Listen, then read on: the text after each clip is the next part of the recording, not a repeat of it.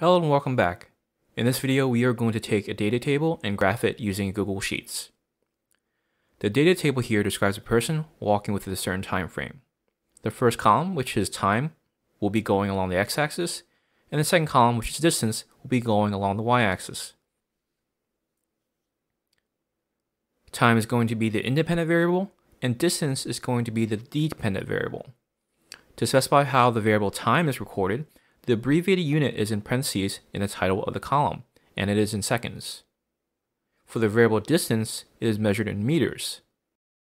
Notice that the units, seconds and meters, are only indicated at the top row of each column, and is not needed for every single row of data.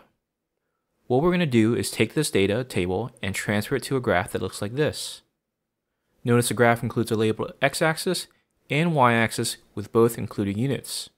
The main title is also labeled with the y-axis title versus the x-axis title, distance versus time. In this graph, there is a line of best fit and an equation of the line. Let's get started on how to produce this graph. We can start by putting the data table in Google Sheets like so. Next, highlight all the cells, including the titles of each column. Go to Insert near the top and click on Chart. Immediately, a graph will appear. The x-axis and y-axis are already labeled with their units. The title of the graph is there as well. I'm going to uncheck this box that says use row 1 as headers to later make the equation of the line less cluttered. Next, I want the title of the graph to be centered. Let's click on it and change alignment by going to the right over here and click on this drop-down icon. For center alignment, click on the middle icon.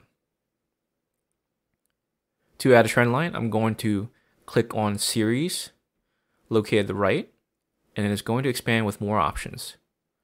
Go down and check off Trend Line. It automatically defaults to a linear trend line, but for future reference, you are allowed to change the type of the trend line that best fits your data.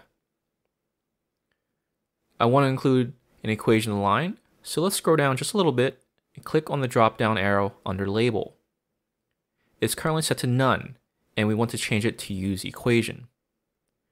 The equation of the line pops up, and we can change its position over here to the right.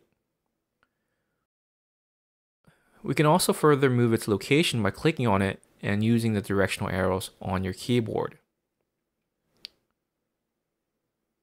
And this is how we produce a graph using Google Sheets. Hope you found it helpful, and thanks for watching.